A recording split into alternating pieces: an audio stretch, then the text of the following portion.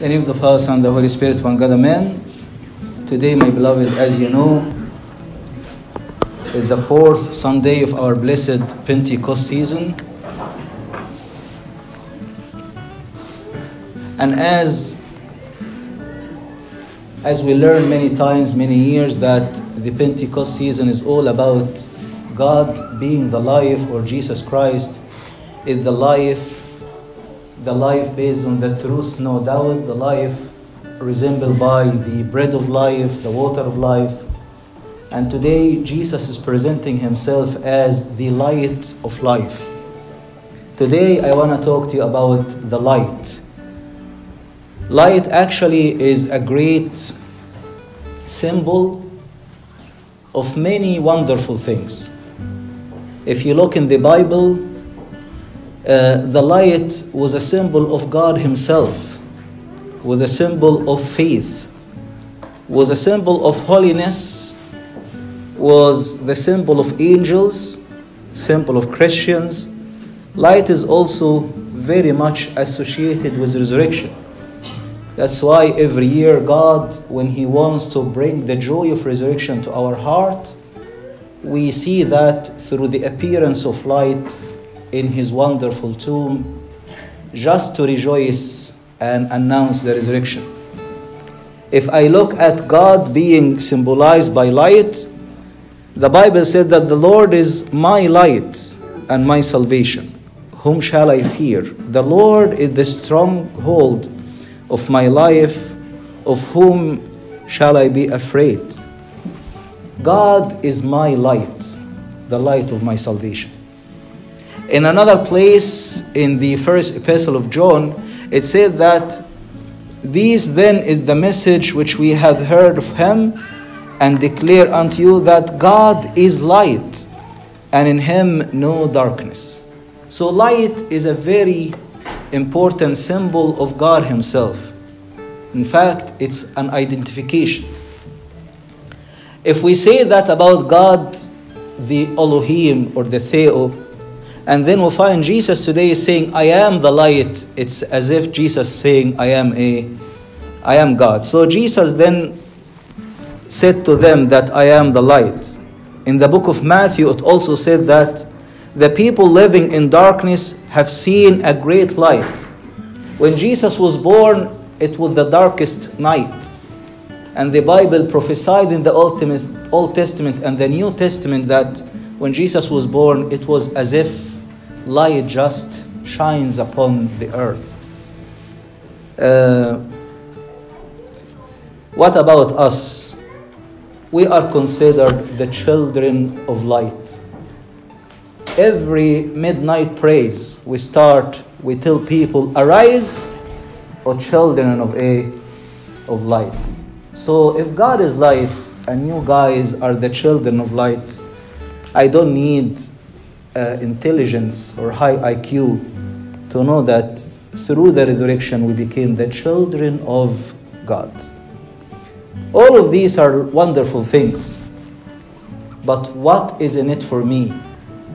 I want to learn a lesson today about light. Firstly, we will focus on 3 needs for the light. You need light inside you. You need light surrounding you. You need light ahead of you. When it comes to the light inside you, actually, this light is so important so that you can know God in His true existence. You see, the world outside is scrambled, trembling, because the lack of knowledge of God. In one of the wonderful verses in the Bible that says, God will shine upon us through the Son or through Christ to the knowledge of Him. It is unbelievable, my beloved, to listen to the story in the book of Acts today and consider it a 2,000 years old story, yet it is a repeated story every single day. You know, when St. Paul went to Lystra, he approached the people there and they were worshipping idols. As soon as he made a miracle or performed a miracle, people looked at him and Barnabas and they said that these are gods. These men are considered gods. They even give them titles of gods. And they started to offer a sacrifice. But when Paul said, no guys, listen, I'm not a god. I'm coming to tell you about God. I'm glad that you are thinking that human can become gods. Yet in reality, the story is the opposite. It is not human who became God. It's God who became human. It is as simple as that. Yet when he did that, the same people who were just about to offer him a sacrifice started to stone him. What is that? It is very easy, my beloved, to see that people could easily accept a human being to become gods. Yet, it is impossible to accept the idea that God can become a human. That was 2,000 years ago. Honestly speaking, that idea of a human Godhead, it's not just 2,000 years ago, it's more than that. 7,500 years ago, when the devil came to Eve and said, eat of this and you become God. It is easy for a human to accept that. Yet it is almost impossible to accept that God can become a human. It is unbelievable. But you know what? The lack of that knowledge and the lack of that understanding is because of the lack of the light internally. Jesus once said a lovely thing. He said that nobody could claim that Jesus is the Son of God without the Holy Spirit. Where is the Holy Spirit in you? The Holy Spirit lives in you now. If I tell 2-3 years old boy or girl that God loves you and for that he became a human and was crucified, he could easily accept it. Not because he is super smart, better than others. No, it's because of the Holy Spirit who lives in him. That's the internal life or the internal light. When you talk to scientists, those who consider themselves smart, better than all, and you tell them the same, they cannot comprehend it because of the lack of internal light. The internal light will act to reveal to you the nature of God. Not just his existence, his incarnation, his plans. No.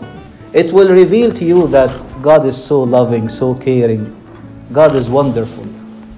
It will reveal to you that God loves you despite your misery state.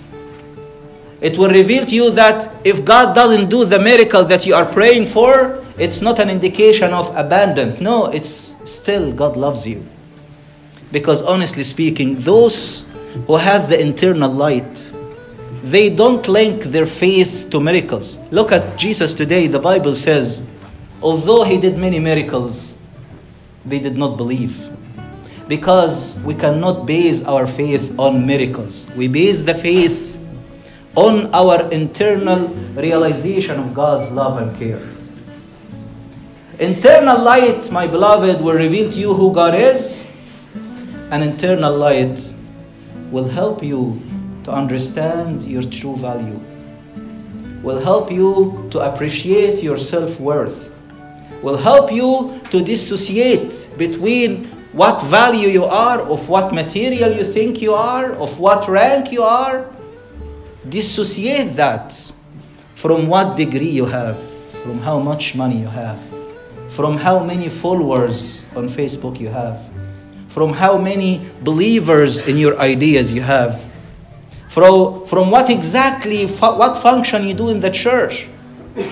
If you can really dissociate your true value from all of these based on eternal light that reveals to you that you are so valuable despite being poor or rich, at this moment you will be super content and super happy. And that's another thing about light. Light is indication of happiness. Those of you who know psychology, they will know that people who go through depression, in anxiety, panic, they all have one thing common. They will tell you that there is a dark spot in the heart. That dark spot is like the dark hole that sucks everything. We need to put some light internally, my beloved, so that we can be happy. That's the first lesson of today. Second lesson, you need to have a light surrounding you. Internally, you can do that in your private room. You can read the Bible, you can pray, you can scream, you can cry, you can seek, you can... But with that, you need a light surrounding you, because you are not living alone in the world. You are dealing with people. So you need to know how to distinguish between people. You need to know not how to distinguish based on all what we said. No. You need to know that every single human being is created in the image and likeness of God. So when you deal with him, you are dealing with God. Yet at the same time, you need to place people where they deserve, where they belong, so that you do not cause any conflicts. You need to set certain boundaries. You wouldn't know how to set those boundaries unless you have the light surrounding you. And in that, I think the lesson of resurrection is the best lesson. It's amazing. You see, St. Paul said that when I died with Christ and resurrected with him, I shall no longer live myself, but Jesus Christ lives in me. Many times we say that we need to take Jesus as a model and follow. I want to have a light to see people and know exactly how can I align my acts based on not only myself, but based on the receiver. I need to know that. You know, I will only know that from the light of the Bible. The Bible today tells us that people sometimes could become moody, like those people in Lystra. At one point, they wanted to worship St. Paul, put him in a high pedestal. But when he said, guys, I don't want the glory to myself, I want that glory to God, they couldn't comprehend it. So they stoned him. If Paul listened to Jesus' story, he would know that sometimes when we speak the truth, we get hurt. It's amazing, my beloved, to see one verse today in today's reading. It said that when Jesus said so, he decided to leave them and go somewhere else. St. John Chrysostom, I was reading something this morning, he said a lovely thing. He said that we've seen Jesus escaping the multitude when they wanted to stone him. We saw him escaping the multitude when they wanted to throw him off the mountain. Today we see Jesus leaving the multitude without anybody taking any action. But John Chrysostom said, let me tell you that Jesus knew what is in their heart. So he decided to escape so that they don't fall in sin because of him. One day, there was some people who went to torture and kill the monks. At that time, St. John the Short used to live in the area.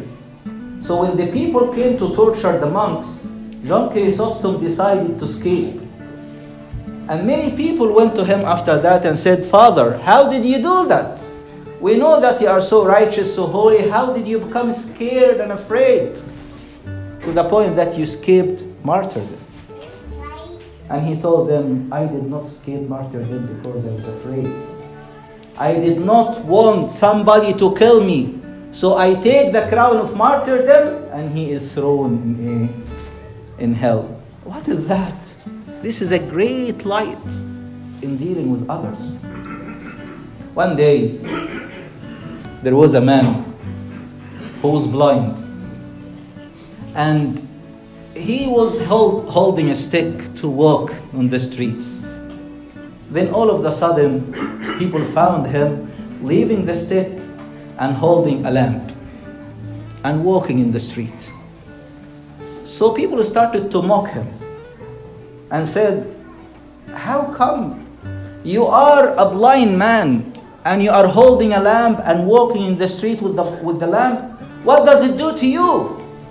Does it really help you to see your way? So he said to them, this lamp is not for me. It's for those who consider themselves not blind, because they keep hitting me unnecessarily. This lamp is not for me. I am holding the lamp so people can see me and they stop hitting me. Sometimes in dealing with others, we need to hold the lamp of Christ. We need to hold his behavior in dealing with others so that they can recognize that we are truly the sons of light. In short, my beloved, the other light that we need ahead of us is the light that will lead us to eternity. We need that light.